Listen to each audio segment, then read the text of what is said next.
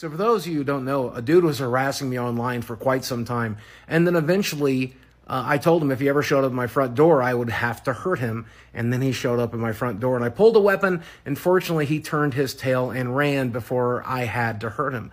But that's something I've thought about quite a bit because that person has gone on to do some horrible stuff to other people. And I've talked about it in therapy. I feel guilty for the other people he's hurt. And he's going to go on to continue to hurt many other people. And it keeps me awake at night because I feel responsible. The thing is, that day I chose not to hurt him because I didn't want to ruin the rest of my life. I didn't want to go to jail. I didn't want to deal with legal trouble. I didn't want to ruin my life to save other people's lives. And I feel stupid and shitty and guilty for it. I really do.